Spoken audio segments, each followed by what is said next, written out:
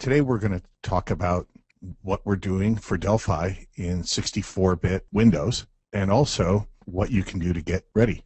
So first, a little about 64-bit computing and what it means for programmers. When you're in the 32-bit world, an integer is an integer, a long int is a long int, and a cardinal, all three are still 32 bits. Integer 64 and unsigned integer are still 64 bits. Unicode string, ANSI string, wide string still behave like they do in Delphi XE. And using the try block, the try except end and try finally end, the exception handling is the same, so your code can stay the same. And the runtime library and all the standard units, sysutils, classes, math, all of those things are the same in 32-bit and will be the same in 64-bit. And if we take a look at the different data types between 32-bit and 64-bit, the arrow shows you that it's the same in 32-bit and 64-bit.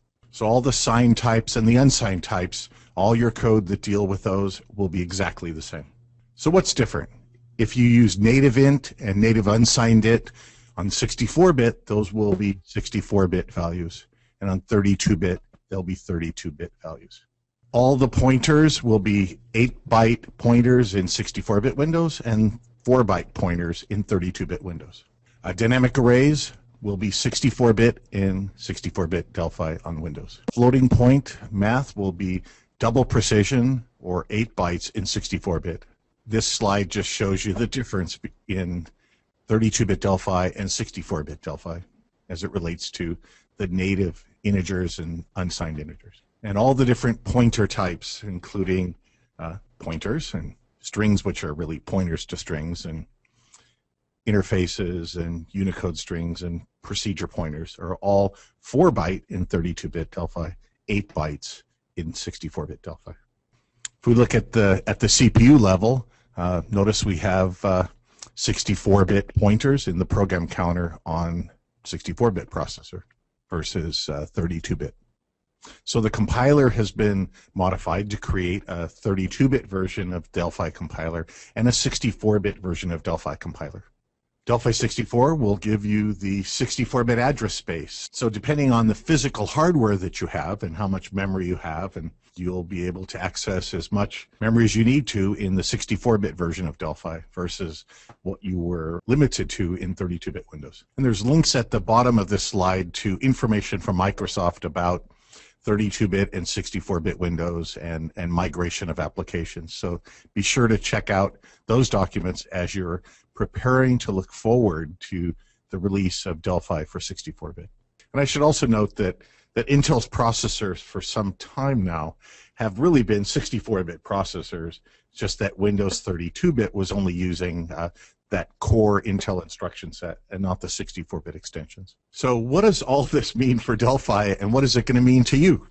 And don't panic. You know, from the Hitchhiker's Guide to the Galaxy, no matter what, the compiler and the runtime library and the VCL are being modified to make the migration from 32-bit to 64-bit as easy as possible. Let's take a look at a little bit of what you can do in Delphi for 64-bit, just a little preview. So I'll say File, New, and start a VCL Forms application. And we can build the standard starting Delphi application that's been built since Delphi 1. And this is the famous button, edit box, list box, and I'm using ID Insight inside the ID to bring up components in this case by typing their name. Let's add an event handler for the button. The event handler for the button click, the first statement, I'm going to take the contents of the edit box and add it to the list box. And then I'm going to also change the button caption to be the size of a pointer, converting that to a string and putting it in the caption.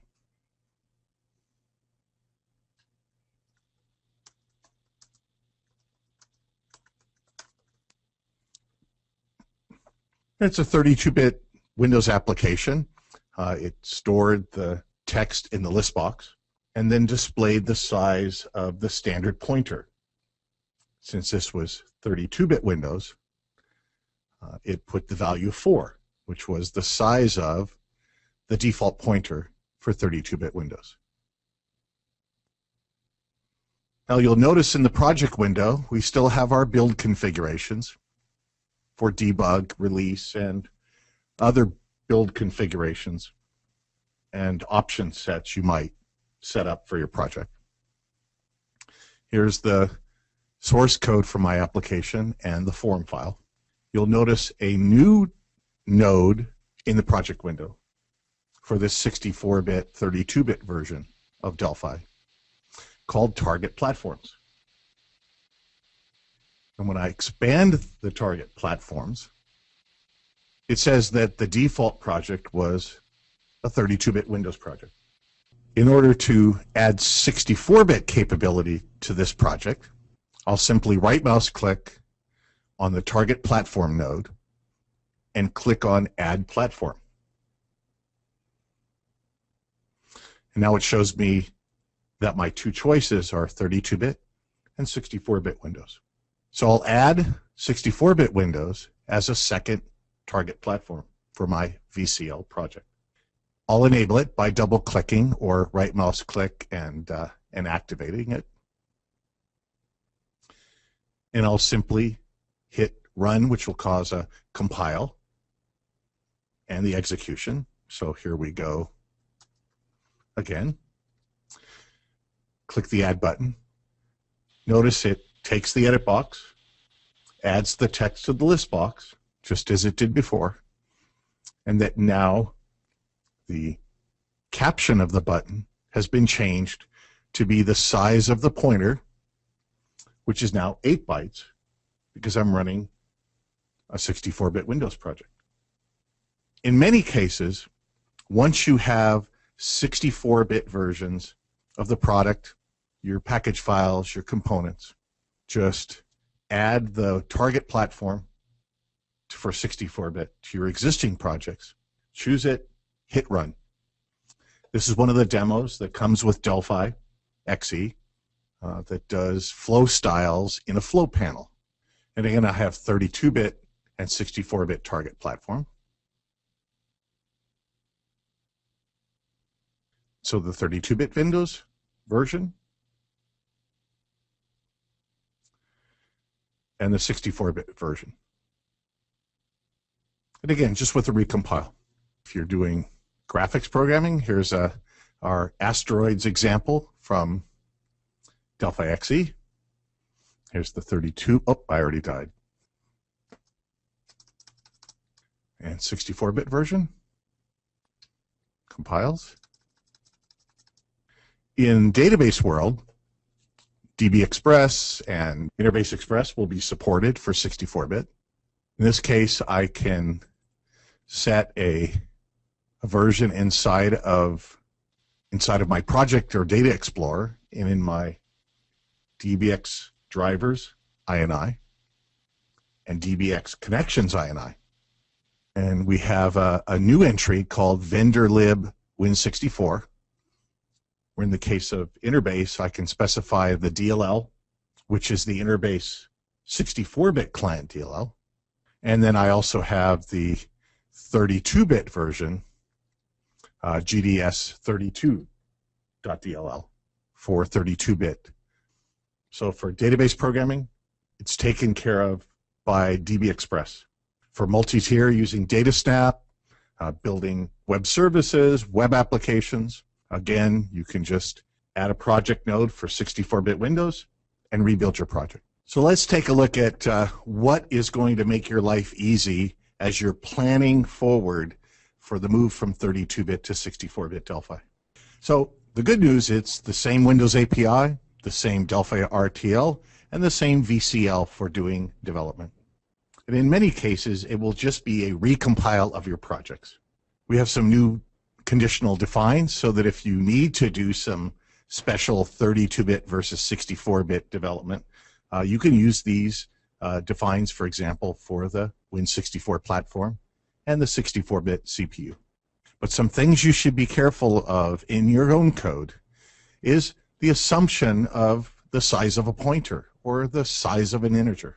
All code that's in a 64-bit process must be 64-bit, whether it's a DLL, a runtime package file, or your own programs. And this means you can't mix 32-bit and 64-bit in Delphi 64. So you'll need to rebuild those packages for third-party components, and also have 64-bit DLLs for the external non-Delphi libraries. And in Delphi 64-bit, there's only one calling convention. So all those other calling conventions we used in the past in 32-bit Windows are simply ignored by the compiler, like register, cdecal, standard call. If you do any pointer arithmetic, you'll have to look at how that code is defined to make sure that you understand that pointers in 32-bit are 4 bytes and pointers in 64-bit are 8 bytes.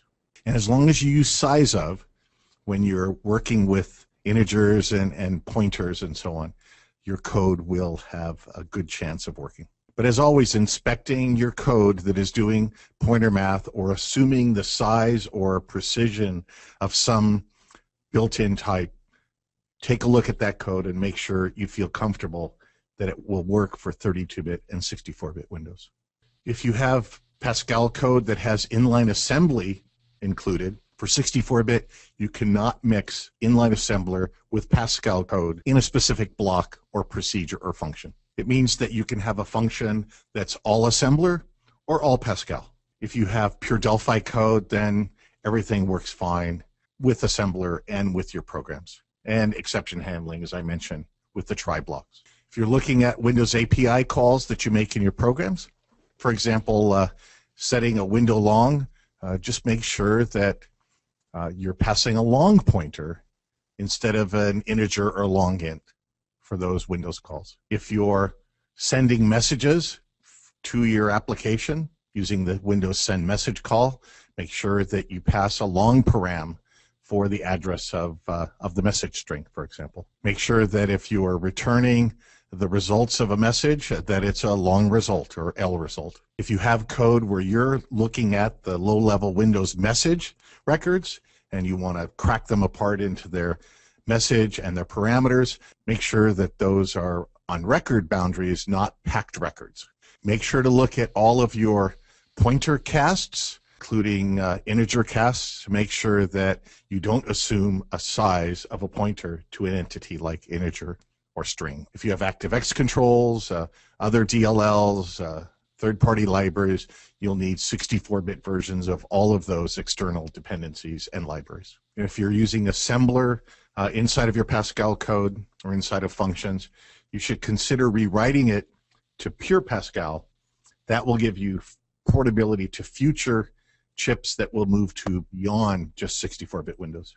And with the Delphi compiler's inline directive, writing a function in all Pascal and then setting it inline will give you that speed and algorithmic performance that caused you maybe to explore assembly language. Everything that you can build in Delphi for 32-bit today, you'll also be able to build for 64-bit Windows. If you're already a Delphi XE or RAD Studio XE customer, you can gain priority access to the Delphi 64-bit beta. Not an XE user? Upgrade to XE for priority beta access, or you can apply to be a beta tester. Come join the 64-bit fun. All the information you need is available on the Delphi 64-bit website.